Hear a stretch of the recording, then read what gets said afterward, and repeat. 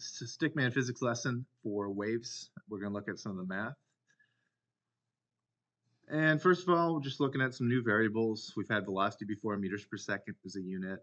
We got wavelength. This new symbol is a little upside down y, and the unit's going to be meters. This is just going to be the length of a wave. Just think of it backwards, length of wave. And then we have frequency. You've seen that in circular motion if you're following my lessons. And the unit's going to be hertz, and a hertz is nothing more than a cycle or a wave. In this case, we're going to talk about a wave. It's going to be how many waves per second. Displacement, when we're just talking about distance forward or direction that a wave has traveled, we'd use displacement unit meters. Time is just the time anything would take, whereas period is the time it takes for something to happen. In this case, we're going to talk about time it takes for a single wave to occur would be considered a period. Whereas time, it could be a third of a wave, that's just time. But when a full thing happens, that's going to be period, capital T. And so that's just what I mentioned earlier. We're going to look straight at the math. We'll get back to this later on. Once again, period is not just time. It's something special. It's time for this whole event to occur.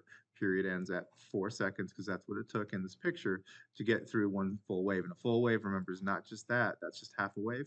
It has to be all the way up, back down, past the equilibrium point, and then right back up like that. And that would be the event of a wave.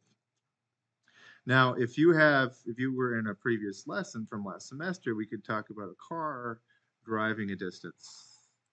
So that car is going to drive a distance. That car can drive 3 meters. And let's say it drove that 3 meters and it took 2 seconds. Well, you're going to go to the v equals x over t equation. And you're going to say, well, the total distance was 3 meters. And the total time was 2 seconds. And you're going to get a velocity of 1.5 meters per second. Well, there's going to be some problems where it's just talking about a wave, and forgive me, it's just half a wave right here, the amplitude above the equilibrium position.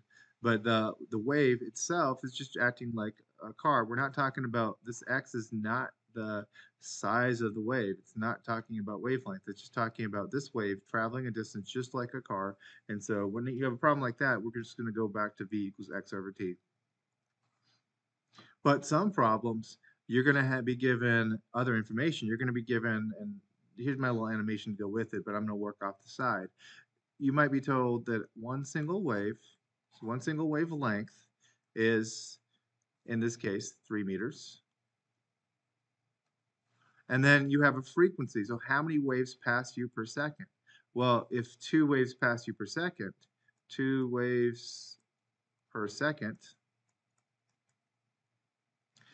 well, we can go ahead and we can put that together. If each wave was 3 meters and 2 waves pass, 6 meters of waves are going to pass you per second. And so you get your 6 meters per second right here, which ends up being that. So what you have to watch out for, if you're given length of a wavelength, or that's when you're going to use the v equals wavelength times frequency, rearranged in whatever way you need to for the problem. You'll be solving for F for frequency, you might be solving for velocity, you might be solving for wavelength.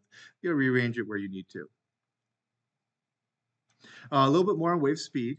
If the speed of a wave is in the same medium, or sorry, if a wave is in the same medium, the speed of that wave is going to be the same.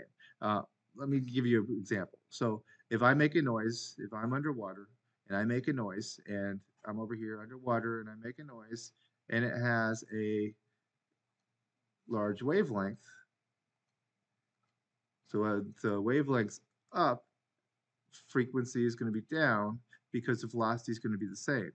Now, so this would be a lower noise, but if I go ahead and make a higher pitched noise, what I did instead was I have a smaller wavelength, but I have a greater frequency because more of these waves are going to pass you by in a given time, because underwater, these waves would travel, since they're both sound waves, they're going to travel in the same water, same temperature, they're going to travel the same speed, so you're just going to have a greater wavelength comes with less frequency, less wavelength comes with greater frequency.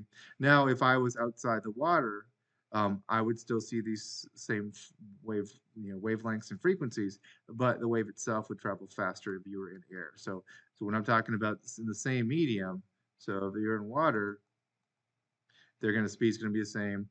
they both would be different, but relative to each other, the speed would be the same in air if we move this situation into air. So wavelength and frequency are inversely related. That's what I just said earlier. If wavelength is greater frequency, well, bigger frequency means smaller wavelengths. And if I have greater wavelength, well, that's going to be a lower frequency as a result. So these are going to be inverse of each other. Whatever one does, the other one's going to do the opposite. And then velocity would stay the same because if you're in the same medium, which most questions would be in the same medium. So let's look at the relationship between wave period and wave frequency. And sometimes you might hear in a question that I ask you is, there's so many wave crests that pass a certain point in a given time. Well, each wave crest comes with a wave. And in this case, when we're talking about cycle in the wave unit, we're going to be talking about how many waves there are. So time period, or capital T, is time over how many waves or cycles, and frequency is how many waves per time period. And then when you break that down and do the math, this is going to break down to how many waves per second.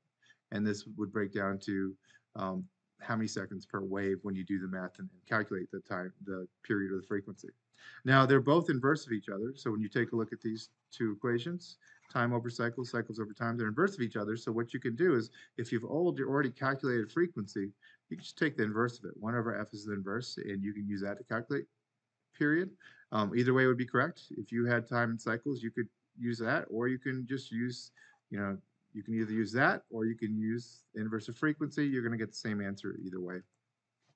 And then for frequency, if you had period already calculated out, you could also just include it right there, inverse it, and it essentially does the same thing as this is doing right here, and it'll give you the answer for frequency. Just a reminder of rule 1. So you should be able to qualitatively say how much does wavelength change if the frequency is, if I say less than the original, you should be able to say, well, the wavelength has to be more. That would be qualitatively without numbers. But when you add numbers, you want to find an equation that's related. So how does the wavelength change? So we're asked about wavelength if the frequency does this. And it doesn't say anything about velocity. Once again, velocity is going to stay the same. We're assuming the same medium. Well, you want to rearrange this for the equivalent of wavelength. So you divide out the frequency from both sides, and you get wavelength equals velocity frequency. And we're going to take this, and we're going to make a ratio of it over itself. And we're going to put in new values up top, and we're going to just say ones. We're going to put in ones down the bottom, because whatever it was before, 1 times the original is the original.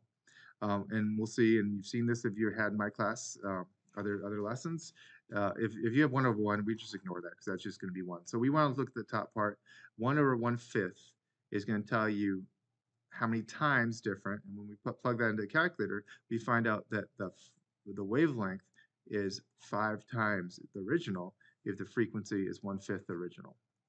And then you can do some problems. There's a bunch of different things.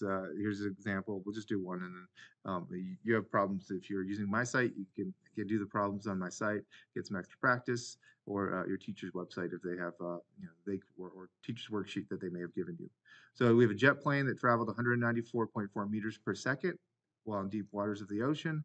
So we have that, and it says how long would it take? So we're asked for time. And we're given a distance. We're just given a straight up distance. We're not given a wavelength. And so I used D here, but I've been using X in my notes. So just make that an X. So when you're thinking of this D here, think of X, but your teacher might use something different, might use D. We'll get 6,199 seconds as our answer here. And there's just a bunch of different things you can do. I'm just going to kind of zoom past this. This is the same question, but with different velocities. Here we have wave crests in 45 seconds. Well, this is going to be the cycles. So when we're trying to figure out frequency, we're going to say 15 waves are the cycles. Time is 45 seconds. Just divide the 15 by the 45, and you get 0.33 hertz. When we move on to what's the period after given that information, we can do it either back to the original time over cycles, and we get 3 seconds, or we can use the alternative that I said. It's the inverse. 1 over f would give you the period, and so take 1 over 0.33, you get 3 seconds. And so that's the answer there.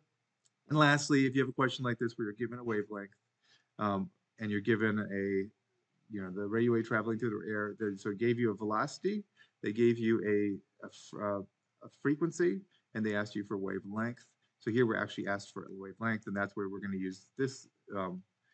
Should be V equals wavelength frequency, which would rearrange to, when we divide out the frequency, we get wavelength equals velocity over frequency. And just my advice to you, extra parentheses right here, especially if you're going to have a number times 10 to the 6, making sure you type it in the calculator right. And if you type in the calculator right, it would work either way, but you should have parentheses just to make sure that you're keeping that number in the denominator together and doing what the calculator thinks you're going to do. And so that's that.